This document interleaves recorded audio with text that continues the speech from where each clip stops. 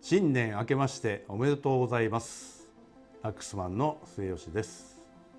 昨年は新型コロナウイルスの脅威が世界中を席巻し、オーディオ業界も大きな影響を受けました。そのような中、ラックスマンは計5モデルの新製品をご提案させていただきました。中でも後ろにございます SACD プレーヤーの D10X と創業95周年モデルの L の 595A リミテッドは大変ご好評をいただき、年末にはオーディオ専門誌の主催する各賞において栄誉ある賞に輝くことができました。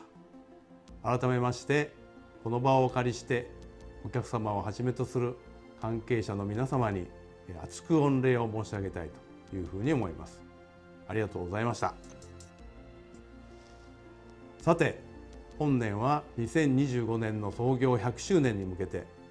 さらなる飛躍の年にしたいというふうに考えております。すでに複数の既存ジャンルの新製品をはじめ、ラックスマンとして